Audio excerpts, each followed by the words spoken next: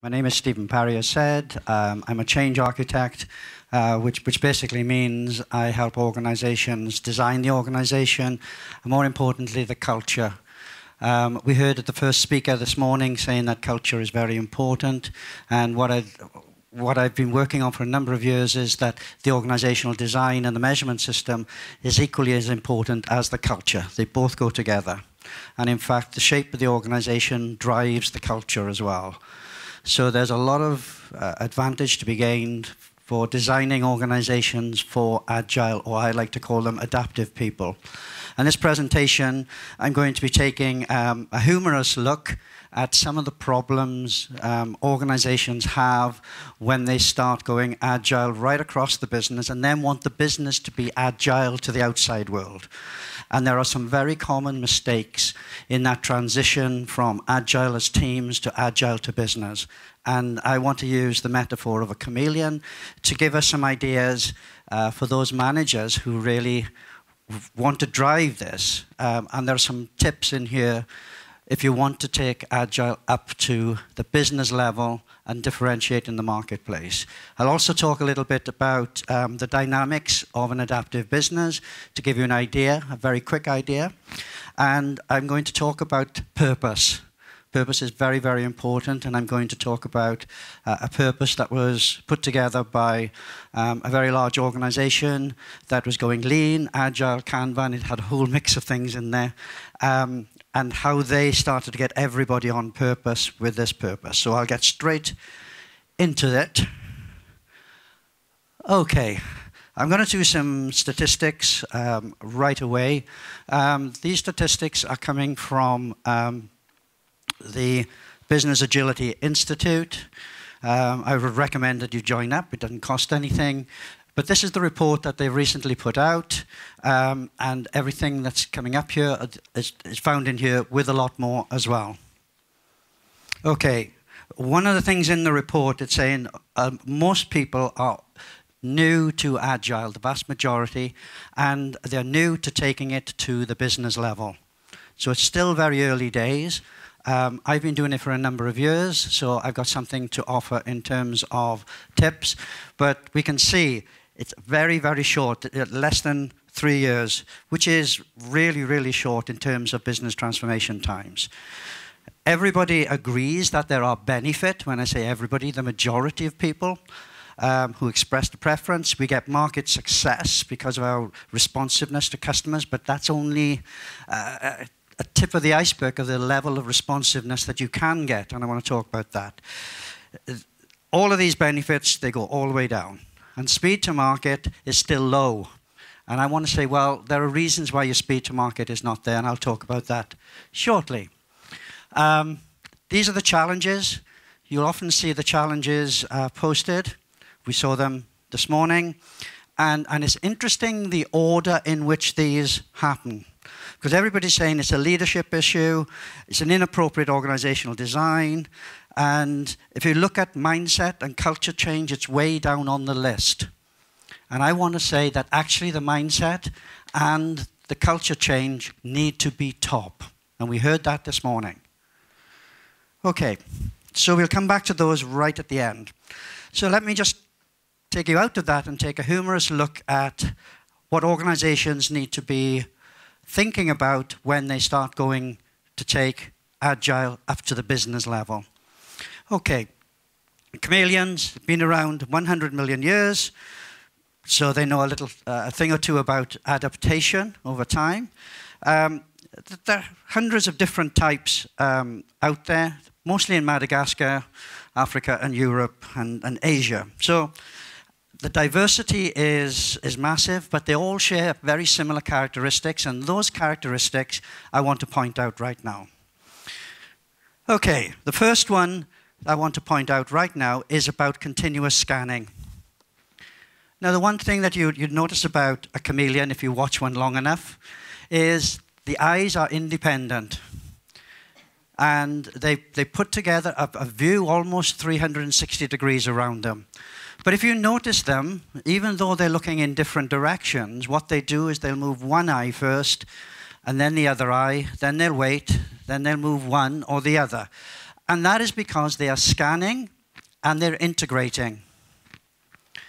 What the scanning is doing is saying, right, I'm looking for something that's different out there. Is there an anomaly? Is that a friend? Or is that food? Or is that a sexy lover? Okay? And that's what they're looking for.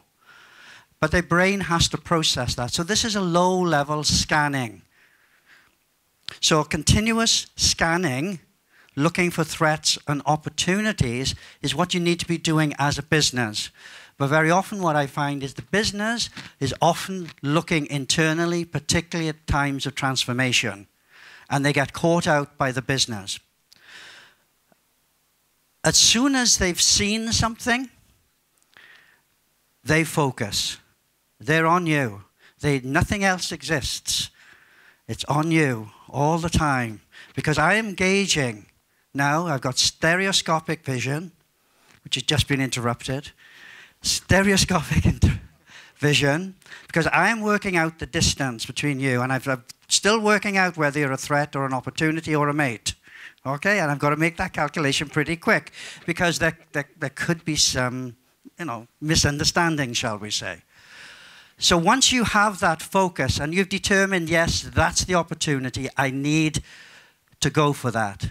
Now think about the business. There's an opportunity you want to go for. And actually you're thinking, well, let's go for it. Let's get the minimum viable product out and rush towards this. But the word of caution. What you need to do when there are new opportunities and you're going through a transformation is you need to keep a balance. And what is that balance? The tail here is a very heavy tail, and it helps the chameleon keep balance in very precarious branches on the tree. And by keeping the balance, what I'm saying is the balance about today's job. You've got to continue to do today's work while you're trying to figure out how to do tomorrow's. If you put all your effort into thinking about what you're going to be doing tomorrow, you will lose sight of the day-to-day work. And I see so many organizations who get caught up about business tomorrow and the excitement of everything that they might be producing, that they stop doing the stuff that keeps the business running. In other words, they've got the balance completely wrong and they fall out of the tree. So, having identified in this case something good to eat, you now see that this chameleon is doing something else. It's not just balance, it needs stability. So you need to stabilize yourself. So if you are going to go for that opportunity out there, you need to make sure the business is stable, that if you put an effort in, it's not going to fall down behind you. And you can see this chameleon is using its tail, its hands to get stability. And ironically, this is what allows agility from a business perspective. It gives you that firm base to go out and execute fast with a minimal viable product because you know you're firm. And at this point, when they go into market with new stuff they want to test, and everybody's involved in that, they often fall out of the tree because they're unstable. So these are all messages for the business leaders. The skin. There's a myth that you can put a chameleon in front of, say, a red board and it'll go red. Well, it sort of does go red, but it's not because of camouflage. Okay, the females are very well camouflaged, but the males are the ones that change all these colors. Because what is happening is the male uses these to send clear signals. The reason it goes red is because it's a brighter color and it's a response to threats. It's a territorial marker. Stay away. All right? And then if it's a mate, it says, look, I'm really good to mate with, and it creates its own patterning that the female will recognize. Okay, so as a business, you have to be sending clear signals, not only to your business inside about what you're doing, but clear signals outside as well. Okay, because this is how disruption happens. You're threatening other people, so you need to be clear what's happening. Okay. And the other thing that chameleons use, both male and female use the coloring for, is to control heat. And it allows different absorption of the sun's radiation, obviously. And so this myth about it blending into the background, for the males at least, is absolutely untrue. But it gives us some messages about what we need to think about when we're starting to scale up. That's not the word I wanted to use. Where we wanted to take agility to the business level. Okay, let me just, I got a very short video that somebody who saw this presentation sent me. So make sure this goes, hang on. What you would see in this was, this is a chameleon. It's on a barbed wire fence, and it had lost its tail. And it saw some prey on the up above, and it knows it's out of distance. And it goes through a whole set of strategies to make sure it is stable before it strikes. And that brings all the things together. I'm very sorry that the video doesn't work for some reason. So what I'd like to do right now is just put that aside. One of the things I want to talk about are the organizational dynamics of an adaptive organization. Okay? You need a culture that thinks this way, and I'll just give you a very quick graphic. It's about engaging and understanding deeply your customers and the market they're in. And it's no longer optional. And the more people in your organization that are engaged with the customers, the more potential for adaptiveness you have. There is a trend to keep most of the people away from the customer, but that is a trend that we have to break. The more people that are involved and understand the customer and the customer's environment, the more innovation you will get. So using methods to deeply understand and engage. And then we go on to learning and sharing. What I mean by that is we're bringing information from the outside world about what the customer's doing, what the customer is trying to achieve as a business, and what his goals for his business are should be your goals too. You appropriate the customer's business goals. And that's what you deliver. And it'll be important when I come to showing you the common purpose in a minute. So learning and sharing. Customer, the market they're in. If a customer says, I'm buying your product so it gives me differentiation, increased market share, well, that's how you test if your product's working. Not just that it met the spec. Leading and choosing. And this is enabling much lower down in the organization. Managers and staff, having seen the threats and opportunities, they can take action against those. But decision making is much lower down. And they can decide and prioritize which of those things they want to address. Because they've been through the leading and choosing, and they've chosen a handful of things to go for. And we heard again that thing, that phrase said this morning. Just a handful of things. And committing the whole organization to them and getting them done instead of 20, 30, 40, 50 projects. Nothing gets done. There's that old saying, start finishing and stop starting. Absolutely applies at the business level. And then finally, improving and adapting. You can improve what you do, but adapting is changing what you do and how you do it. And that's how you stay in touch with the business in the outside world. There is what I call a climate or a culture. I prefer the word climate because a climate is how a team works within that climate. The culture of the business might be very different. All right? And this is the really big thing I want to say. The culture of the organization doesn't prevent you from doing agile or there's any things locally. You can create a local climate. The local culture, all right? And you can sustain that until that spreads, until that changes the whole organization. Because there's one thing that I learned is that all cultures start as a climate. Okay? Now, it might have started a long time ago, but what keeps a culture in place are all the rules, the regulations, the rewards, the recognition, and that is about keeping the culture the same. So therefore, the design of work, the design of the organization, is really what needs to alter in the right places to make this early climate, this team climate, become the company culture. This is the dynamic. We can see in the middle there's common purpose. And what I'm talking about here is big picture collaboration. Unless you have big picture collaboration with all your staff, they are not going to innovate. And what do I mean by big picture innovation?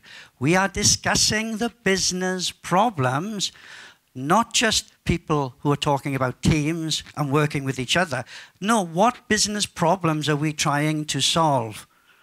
And everybody's involved in that. And I've been involved in setting up a lot of big picture collaboration forums, which happen every week. And people go away and work on that and come back. And they feed back what are the threats and opportunities. They become the eyes of the chameleon.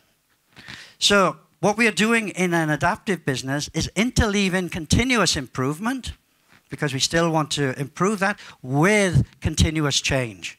So let me just show you that dynamic. We saw earlier on that the people in the business that do the real work need to be engaging and deeply understanding the customer and their environment. They then need to come back and say, well, what sense do we make of this? Is this an opportunity? Is it a threat? Do we need to respond in this way, or do we leave it? And that throws up a whole set of ideas of what we might innovate. But then you need to choose. And that's when in the leading and choosing, and leading is done lower down. So there's recommendations to the management team. We want to invest in developing this, whatever it is that you've discovered. Now, for the most part, there are going to be improvements and there'll be no-brainers, because there's no strategic change to your products and services. But every so often, and more often than you would imagine, there's something that's a real gem. You don't sit around and say, no, we don't do that sort of thing when there's a demand from the customers, because you've sensed it. Your staff have sensed it. This is before the market is asking for it. You're using customer intelligence from your staff to look for those new opportunities, new niches. And then you decide, okay, we need to do this. So then you can see there's a decision point. We know what the common purpose is. We can either improve this, no fundamental change, but actually we need to have a bigger change. And that involves maybe introducing some new tools, new measurement systems, a new product design. It could be anything. So that needs a little bit more work. So you would use something like this. You would design and experiment with whatever that new innovation is. And agile people, skilled in agile, can do that very well. We've seen the opportunity. It meets our purpose. Right, let's develop something. This is not a team that's set up to do just this. This is you working in the normal day job. You're now working on this design team. And you take turns in that. And then you say, right, now we've got this. And now you need to engage back into the business. Saying, this is what we're doing. This is why we're doing it. Remember that big picture story. We've now identified what this is going to be. We've now tested it. There's a prototype. We now want to start deploying this in a much more systematic way. And then you need people to either train or help people adopt that new way of working sometimes, new practices, new measurement system, or new products or new services. And then it changes the organization. There's a step change. That's what those rings mean. There's a step change. And now we've got to improve that until something bigger comes along. And that switching and interleaving between change and improvement is natural. And it's the business opportunities that switch that on or off. And it's completely on demand. But there's one big thing. The managers who run the day-to-day business need to know that they might have to run the business differently, especially if you're introducing Agile, because they'll try to run it in their old way. They don't know any different. So they need space, time, and learning to adjust to new ways of working. Otherwise, whatever you bring in will be dead very soon. been going on about this common purpose. I think that most companies don't do what I call a common purpose. They do what I think is a waterfall purpose. What do I mean by that? Well, a bunch of them go up a mountain, they go into a room, they put wet towels around their head, they turn the lights off, and they come up with some brilliant purpose statement. Then they have a jolly good drink, and then they come down the mountain, and they come back into the business and says, this is our purpose, our new purpose. And everybody has to agree, so that's where we are going. That is not a common purpose. That is the executive purpose being cascaded, waterfall style, down to everybody. For many people, that has no relevance, so that they don't really take it in. If you ask most organizations, the people know what's their purpose, they don't tell you that often. Or if you ask them, they all say different things. So this is a real one from a very large applications business who have something in the field of around about 25,000 developers, as well as all the development infrastructure and the IT and servers that manage that, the test environment. So this is a big company. So they put this together. There's a business purpose, employee purpose, and customer purpose. And we need to get a common purpose. So let me show how we did that. First of all, as they were all employees, we said, why do you come to work? Yeah, apart from the obvious, because I need the money, there are other things. And they put this statement together. And this is their words. They want to come to work to contribute with their skills, to be fairly rewarded. They want the environment to be secure and trusting. And it offers them challenges and the ability to grow and develop. Is that too much to ask? So just think about that purpose, where you are, and would your employees say something like that and compare to what you actually think it is? Is it trustful?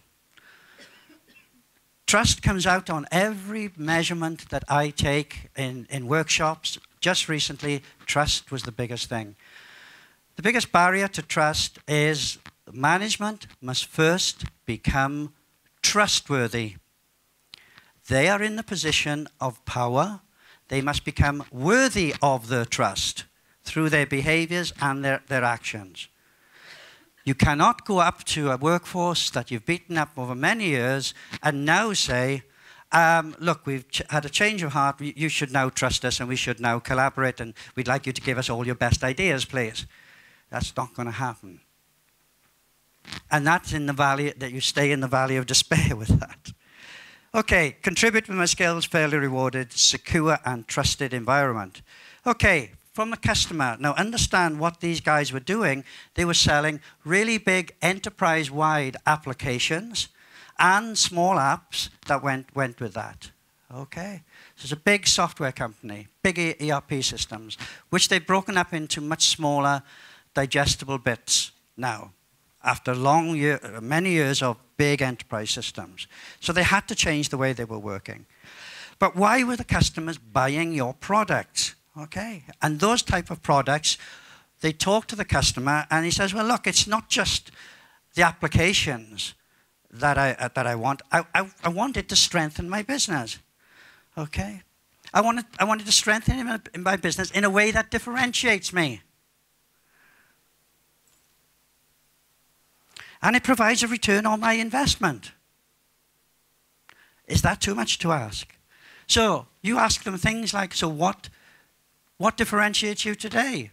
What other services or products can we provide you that would help you differentiate? This is a very different conversation. And who's having it are very different. We are talking about the staff who develop the stuff. Not the marketing group, not the chief exec, the staff. Because they are full of ideas. But if you've got an organization which is rigid, doesn't allow them to even talk, almost command and control, like, you're not going to get that innovation. You cannot command and control creativity.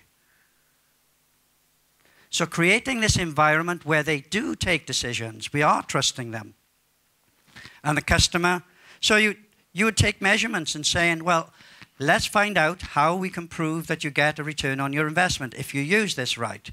And if they're not using it right, well, that's probably another service. That says something about your product as well. So finally, for the business purpose, it was they provide software and services, and they provide infrastructures if the customer wants them for that to run on. Now, those are three different purposes: the business purpose, the employee, and the customer. Yet, what most organizations do is they take a little bit of the customer, a little bit of the employee, and a little bit of the business, and they put that into one purpose. It's not. It's just an abbreviation of three purposes. So what the trick here was to say, well, how can we come up with a set of words that would, whichever box I was sitting in, as an employee, business manager, or the customer, I would agree with this purpose. I might interpret it slightly different because I have different ends, but the means and the purpose is the same. And you might not get there for a while, because these are enough to start.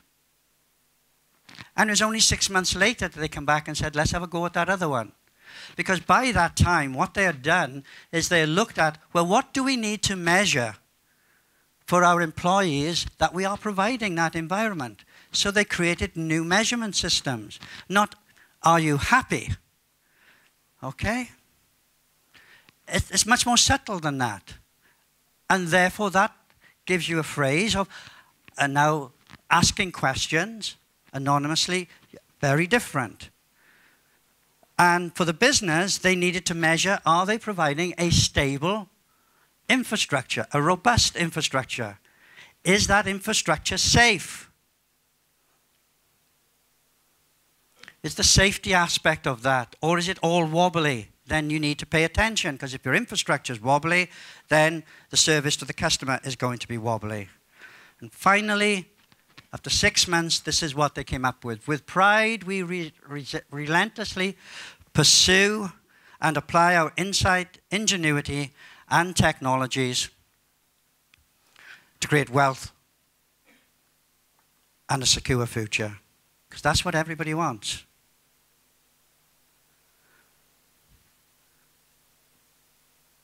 We're back to this. This was the top 10 list. The people who put this together, the people who responded to this survey, 40% of them were in managerial roles. And I think it's ironic that they were complaining that they couldn't get the leadership to buy in when they were the leadership. It's a little strange there. But my message to you is, you don't need to have that top leadership on board. That's the old mindset. You have been enabled. The working methods of Agile enable you to create that micro environment. You allow it to test. You don't do anything that's absurd. You go through rigorous testing and management of that. And with the common purpose, you now go around and you start in looking at your measurement first. If you want to change your business, change your measurement to customer outcomes, and miraculous things will happen. You then think about the mindset and the culture. Chameleon effect. That's the end of my presentation. Thank you very much.